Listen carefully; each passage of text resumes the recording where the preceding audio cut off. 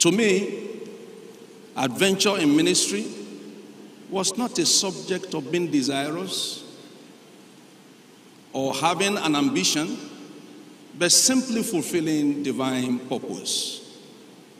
Coming from an humble background, under my parents,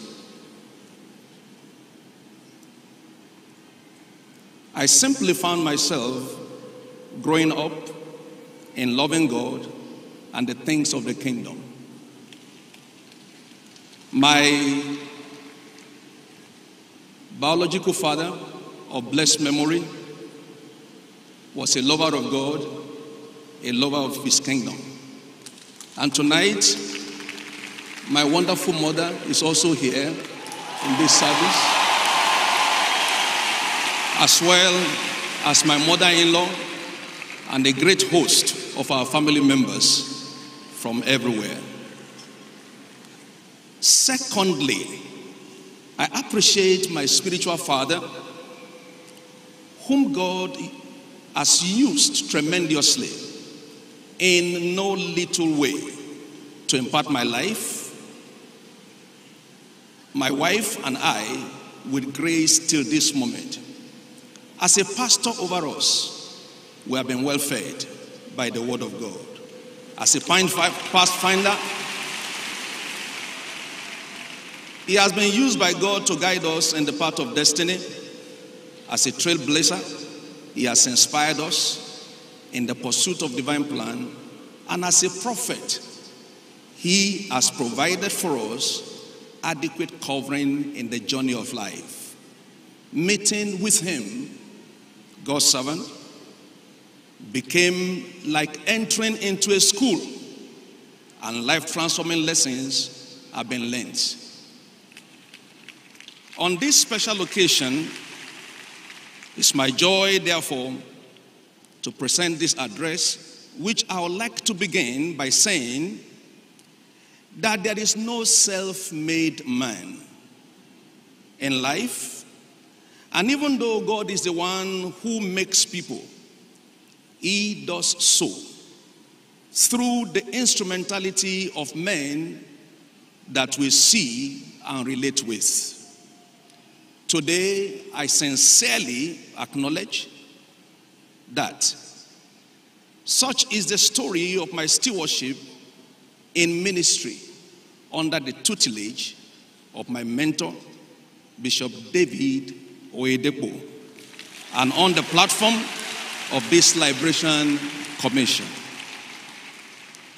Greatness is not a thing to wish, but a journey to make by following, which by God's help, I've engaged myself since my first encounter with him in January 1980. Then I was 19 years old, or about to be 19 years old, which I believe from the foundation of the world was orchestrated by the Holy Spirit to fulfill divine purpose. Today, people look at me with admiration as a full-fledged duplicate of grace that is upon the life of my prophet, pastor, teacher, and mentor, Bishop David Oyedepo. In a recently published book in honor of God's servant, at the occasion of his 70th birthday, written by an erudite professor in Covenant University, titled Treasures of Spiritual Gratuity, to which I was privileged to do a foreword. I had remarked as follows: it is important to understand that learning is more valuable than earnings. This is because life in itself is a compendium of daily lessons. What you earn is for your pocket, but what you learn goes not only into your life, but into your future.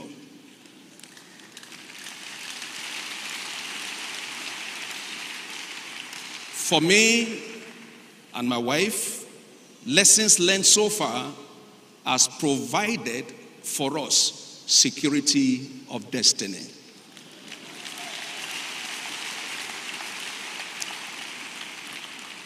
As it is the aspiration of every son, I stand before this holy congregation with a deep sense of appreciation to God and his servant, that the spirit of the commission and the grace upon his life has rested evidently on me, as it was with Joshua under Moses and Elisha under Elijah, which puts me in continuity in the path of exploits all the days of my life. As earlier noted in this address, my personal relationship with God's servant, which commenced even before the birth of the mandate, has spanned close to 45 years, covering several spheres of life, including ministry, our nuclear and extended families, social spheres, etc. This relationship is quite extensive and deep, and we shall continue to be a part of it by God's grace as we engage in post-retirement activities in full submission to the guidance of the Holy Spirit as taught us over the years by our fathers and mentors. Finally, to God's servant, again, the apostle over this commission, my wife and I want to say a very big thank you as well to our beloved mother, who has created an environment for us to serve God in this commission. To all members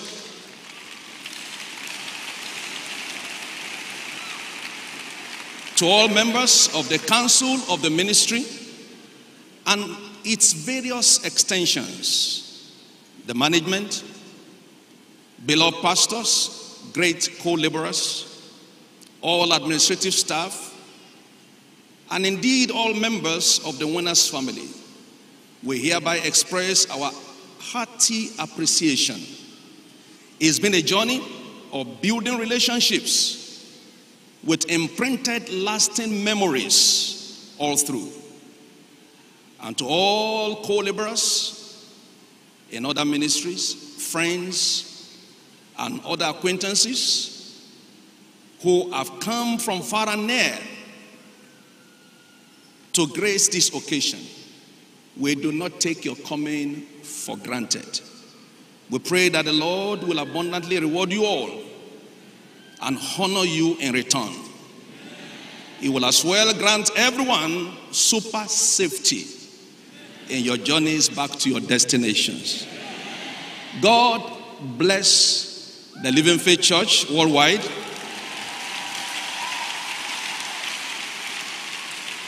And all members of the Winners family. Thank you for listening with deep love from our hearts for all. Amen.